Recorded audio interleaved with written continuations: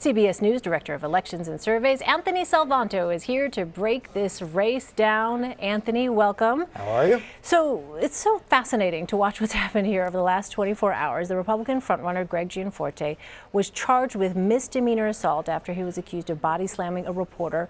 But the real question from your perspective, is there any sense that that can alter the dynamic of the race at this point? Well, the first thing to know about Montana is that most people vote early. So it's a heavily mail ballot, absentee ballot state. Usually about 60 or 65% of people. So those ballots, they're in the mail. Some of them have still yet to be dropped off and can be dropped off today, but that means everything before this last-minute incident is kind of baked in. What the wild card here is going to be tonight is for all the folks who would not have ordinarily voted in this race, and that could be another 100,000 people or so, are they now motivated to come out?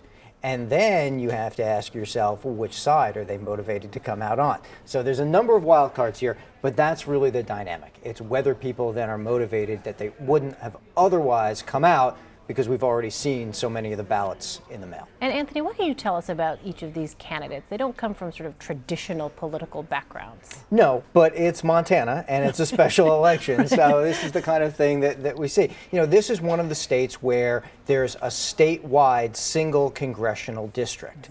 And that's because states are given congressional districts based on how much population they have. Montana has the one. So it's another statewide office. What that does is it means that, like the governor's race or like the Senate race, these candidates can come from anywhere in the state, and then they have to travel all over the state, kind of making their case. And look, it's been a case where both of them have not necessarily run in accordance with what their parties have wanted them to, but on the other hand, a certain amount of independence is always kind of welcome sometimes in these special elections. Do we know if either of them bear any kind of similarity to Ryan Zinke at all in terms of policy? Do we have a sense of that? I mean, what is it that voters there in Montana are looking for? Do we know? I think the thing to watch here is, to the extent that people will call this special, yet another referendum on what's going on in the country, what's going on with the president, the degree to which that is reflected in the vote. So if you see a race where it is much closer than typical,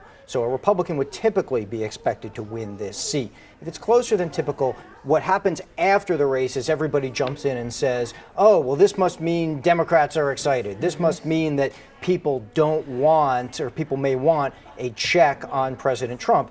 And the reverse will be how people read it if the Republican wins by a comfortable margin. And then they'll say, oh, Montanans sent somebody to go work with President Trump. That means his base is still intact. Now, will that be overplaying it to some degree? Yes, because it's just one race. But that's how the political world will react to So this. it's like a Rorschach test. Basically, whatever happens, you can read it any way you want, depending on where you're sitting from. Right, and because it's the only game in town. Right. And we'll do this again in, in other states. We'll do this again in Right. Georgia to some degree. Oh, this is a litmus test. When it's the only game in town, we political junkies tend to all sort of look at it really hard. Right. They don't necessarily predict things, but for the donors and for the politicos who are going to look for some data, this provides some data. All right, Anthony Salvanto, thank you so much. Thank you.